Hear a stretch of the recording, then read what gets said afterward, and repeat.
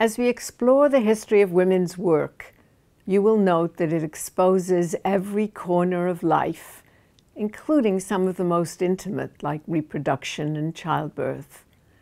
Yes, they both count as work.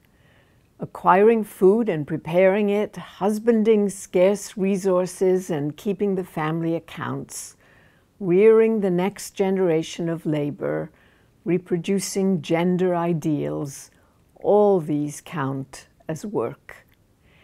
If we have masked them as done for love, that should not obscure the fact that they are also economically essential. In addition, women have more often than not earned their own keep and helped to support extended families. They've held jobs whose meaning in women's lives we have only just begun to examine. As we explore the history of work, the meaning of work in women's lives, we remember that old adage with new respect. A man, he works from sun to sun, but women's work is never done.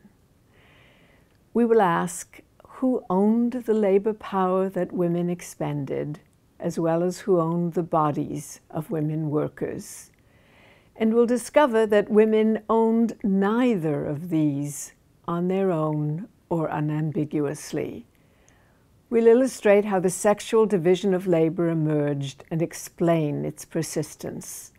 We'll discuss the significance of wages and to whom they were paid, and ask why they were always lower than the wages of men.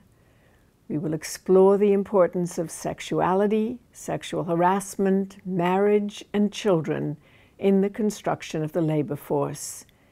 And we will do this for all kinds of women.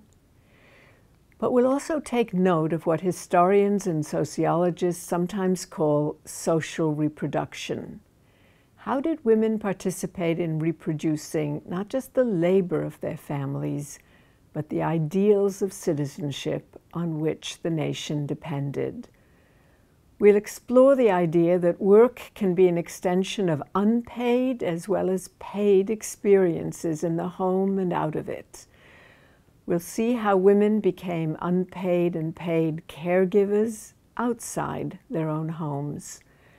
We'll follow the changing meaning of domestic service. We will note the special meaning of citizenship as it applied to women's unpaid work. What did women do in the polity, and how did they succeed in doing it?